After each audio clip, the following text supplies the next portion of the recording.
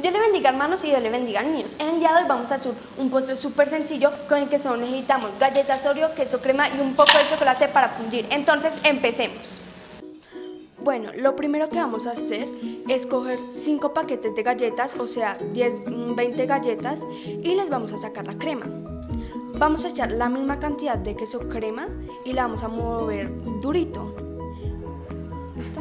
Cuando vayamos tomando una textura más suave, podemos parar. Si queremos la crema menos dulce, podemos no echarle la crema, sino solamente echarle el doble de queso crema. Cuando tengamos esta textura, es que está lista.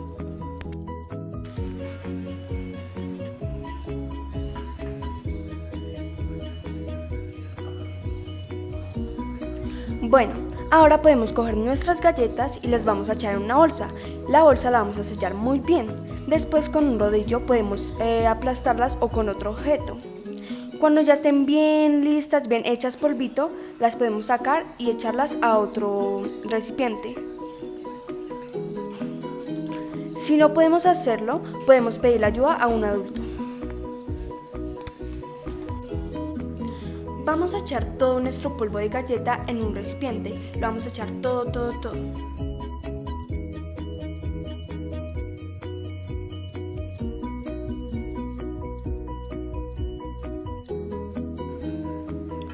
Después vamos a coger nuestra mezcla de la crema.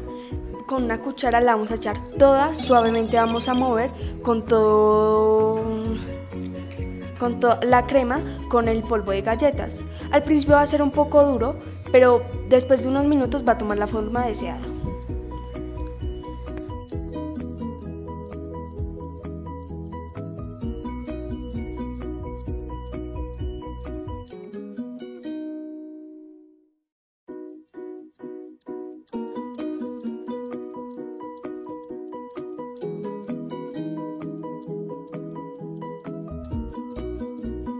Cuando ya tengamos nuestra textura deseada, vamos a formar pequeñas bolitas. Vamos a utilizarlas todas.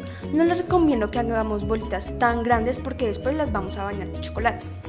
Cuando ya las tengamos listas todas, vamos a clavarle pequeños palillitos y después las llevaremos a nuestro congelador por unos de 15 a 20 minutos.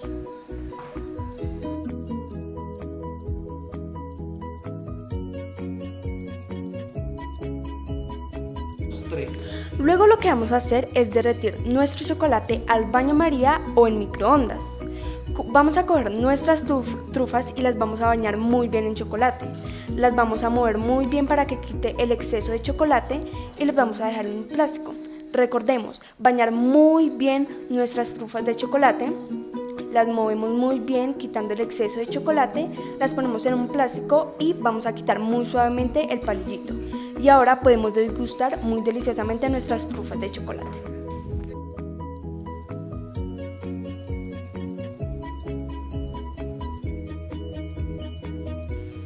Bueno, como nos pudimos dar de cuenta, es una receta bastante sencilla, pero no olvidemos pedir la ayuda a nuestros papás o a un adulto responsable. Dios los bendiga.